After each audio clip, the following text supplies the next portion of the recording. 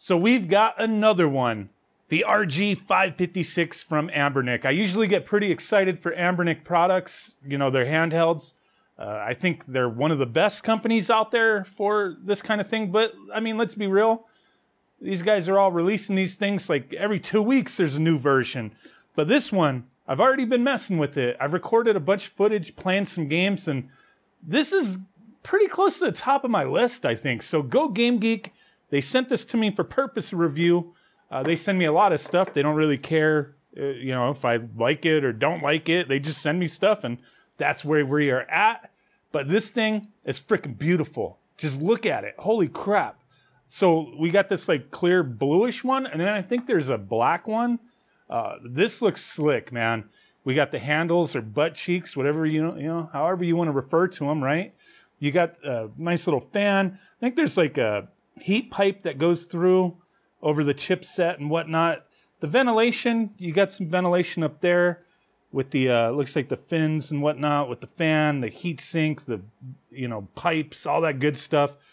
There's some like open air right there, but then over here, I really don't know what the point is because it's kind of flush against the, that back metal plate. I guess it's not really for airflow, I don't know, but I've been using this a lot, and I haven't had any issues with heat dissipation or anything like that. I think it's going to be fine. But this thing, we got Android 13 on here. What is the chipset? Oh, the CPU is a Unisoc T820 processor. So that's pretty nice. Let's go ahead and turn this on. Got a little vibration here. So this thing's got Hall effect joysticks, Hall effect shoulder buttons, and then we've got this OLED screen, 1080p OLED screen that looks freaking amazing. We got some speaker. I think the speakers are in here, like the handles down there. 5.8-inch screen. I know I mentioned the screen, but I didn't mention the size of it. But let's take a look. So, Android-based system, touchscreen. You can go through, hit up all the different emulators. You've got the Play Store on here. Yeah, whatever you want to do. You got Moonlight if you want to do some, you know, streaming of PC games. Let me see. Do we got the other? Oh, yeah. Key mapping options. You've got, is that game mode on, off? Okay. So you got a few options up here that they've been doing with their Android handhelds. But look at this thing. So you got the SD card slot down here. I'm not going to take it out. It is a 128 gigabyte that I have here. USB-C for charging. Headphone jack. Like I said, I'm pretty sure these are the speakers down here. Up top, just volume, power, and that's it. No craziness. I'm sure there's got to be a way to turn these LEDs off. On the front, we have our home button, our Anbernic button. This is like the game button. Just hit it. Bam! We are in our easy access like game list here, right? So this is pretty cool. Let me zoom up a little bit. I believe this build, the 128 gigabyte one, it's like 4,000 or 5,000 games, little selection of everything. Like, you know, you got NES here, a little bit of artwork.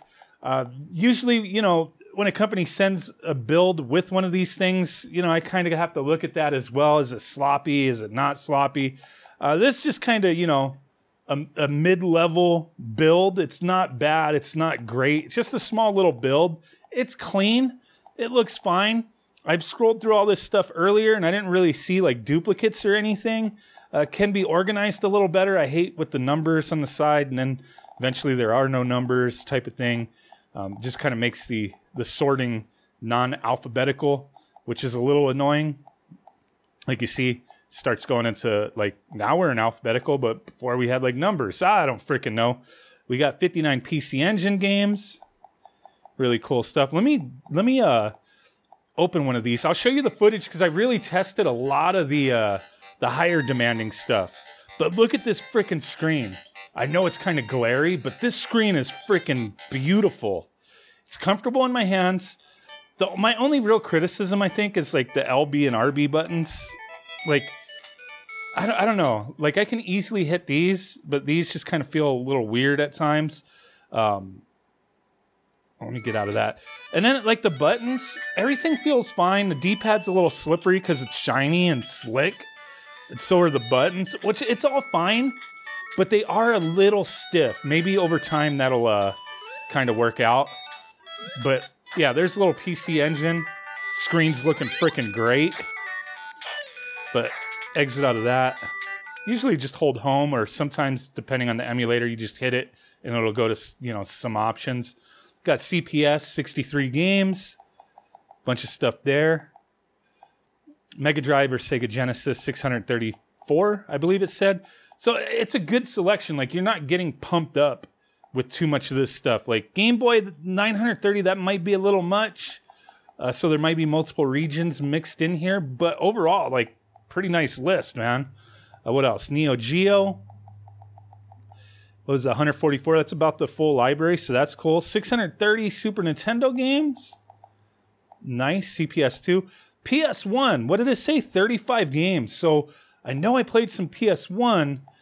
Can't remember what I played. I think it was Castlevania was one of them I recorded footage of.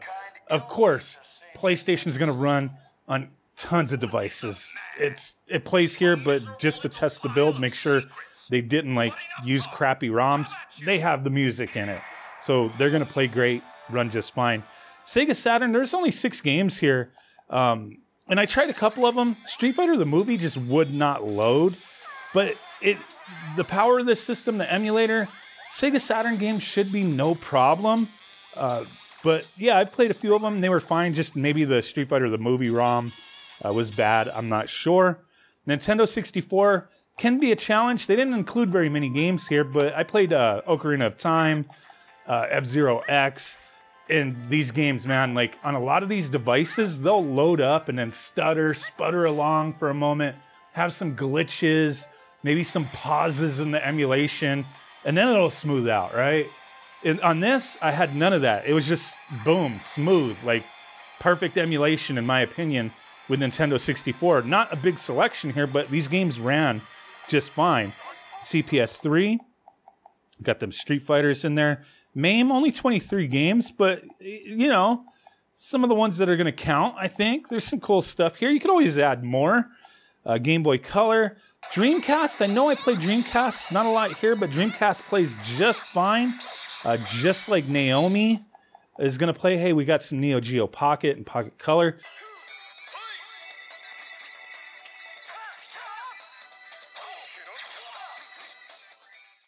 We got PS2 up in here. 17 games, though.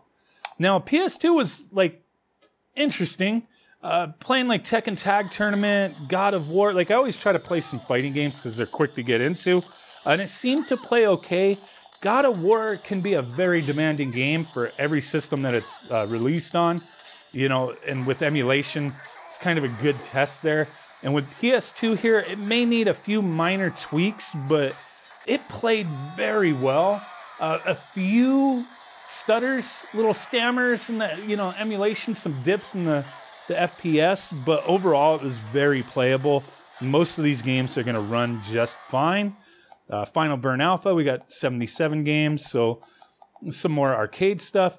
Game Boy Advance, Atomis Wave, PSP. PSP, I played a few games as well, and it was very smooth. No real issues there, so that's a good thing. But just not a lot of games. Nintendo DS, I love Nintendo DS, and those are going to play perfectly fine on here. You have some controls as far as how to manipulate the way the screen looks, but it's going to run fine. DS, not crazy demanding. And then Wii. Wii, there's a small selection of games on this device. Tatsunoko vs. Capcom, one of my favorites. The only reason I kept the Wii for the longest time. I love that game, and it plays great on this device. Like, there's no weirdness. I've noticed sometimes when I've emulated this game before, it would have to like catch up with the textures and the effects and stuff like that. But here, it was mostly smooth. I did not have an issue with Tatsunoko vs. Capcom at all. So pretty nice seeing Wii running on here. They did not include GameCube, unfortunately, but GameCube, if you add it, should run just fine. Nintendo 3DS, how many games do we have? 13 games. So this is really cool. Love 3DS as well. And there's just a small selection of games here. I tested a few of them, and they play great. So yeah, overall, I'm really digging this handheld. The look of it, it's a little slippery though. You know, if you got some buttery ass hands, this may fall out of your, you know, your grip and break. I don't know, but you know, if you got some normal hands that aren't all slippery and shit, like, you'll be fine with this. I'm digging it. This is one of my top favorites so far. I give it a thumbs up. The build's kind of whatever, but easily, you know, fixed up, add things that you want. But it's not a bad build. It's just kind of almost like a little sample platter there, you know? A lot of cool stuff here. But yeah, let me know what you think. If you're interested, Go Game Geek has them on their site with different setups as far as micro SD cards. Link down below. Thank you guys. Bye.